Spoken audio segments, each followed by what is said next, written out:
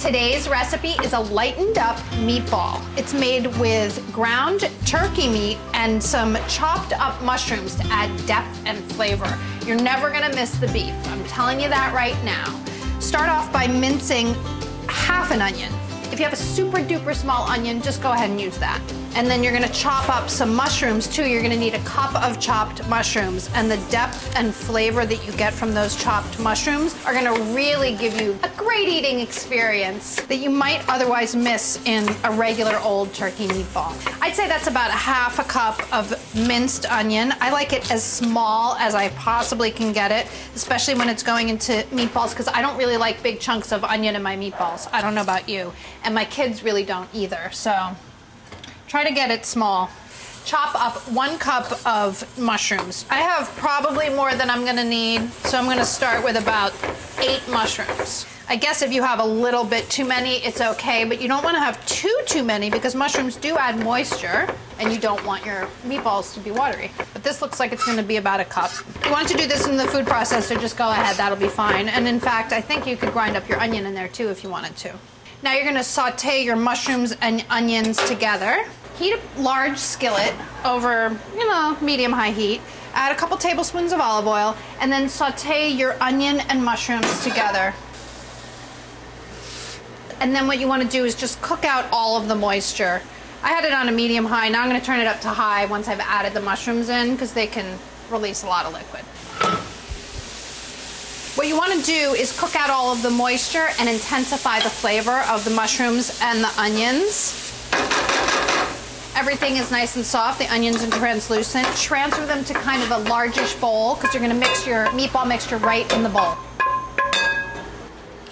To the mushrooms, add a half a cup of dry breadcrumbs, 2 tablespoons of grated Pecorino Romano cheese. If you have grated Parmesan cheese and you want to use that, go right ahead, that's fine. 1 large egg white, 3 tablespoons of chopped basil,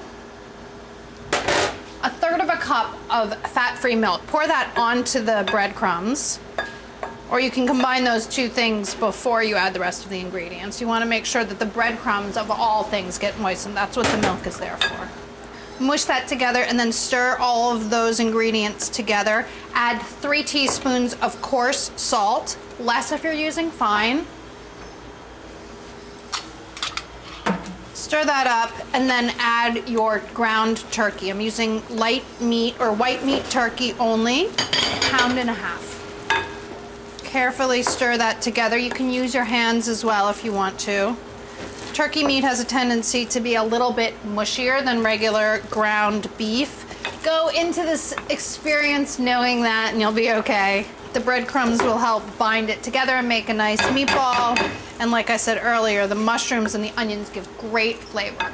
I'm not usually the kind of person that wants to eat lightened up versions of things. I feel like just eat the regular thing and eat less, but these are so good I'd eat them anyway. Then you can form them into meatballs. You can either use your hands to completely roll them, or I'll show you a little trick that I have. I have a little ice cream scoop that I like to use. That way I get uniform meatballs. Just scoop and then drop onto a baking sheet, and then you can go back in and roll them into sort of neater meatballs if you want to later. If you like those perfectly round meatballs, go back in and roll them with damp hands. Alrighty. Now you're going to want to dampen your hands probably to roll these into neater balls. Otherwise, the turkey really will stick. Damp hands helps you avoid all of that. And see, they come out really nice. These meatballs I'm going to simmer directly in the sauce with no browning. That helps cut back on fat and also on time. Time and fuss, and I'm all about cutting back on time and fuss. If you wanted to, you could shape these meatballs and freeze them in a single layer just like this, and then cook them from frozen directly in the simmering sauce. And it only takes a couple minutes longer than it would if you cook them from unfrozen, amazingly. Wash your hands. All right, let's cook them. The meatballs should go directly into the simmering sauce, and they'll cook for about 15 or 20 minutes. They just need to cook through. And you can do this directly from frozen if you want to. So as few or as many as you want or you need for that meal. Cook up some pasta or serve them on hero rolls or with your favorite kind of bread. Make sure they're completely covered and distributed through the pot and simmer them for about 15 to 20 minutes. You want to make sure that they're completely cooked through. This is poultry after all. If you time it right, your pasta and your meatballs will be done at exactly the same time. Rain. A little bit of pasta. Why not? Don't overdo it, otherwise all of your efforts at being light will be for naught. A generous amount of delicious, tasty, and you'll never know it's light turkey meatballs. Maybe you want a little tiny bit of cheese. I'm gonna say no to cheese. I already have cheese in my meatballs today, but a little bit of fresh basil wouldn't be out of place, right? A little bit of fresh basil to brighten it up and add waftability. Light and delicious. Great for the new year, great for you. Enjoy. A lot lighter than your regular meatball, so eat up.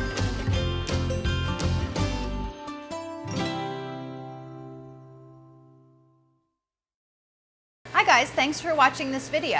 Be sure to click here if you want to subscribe and click over here if you want to continue watching more great videos like this.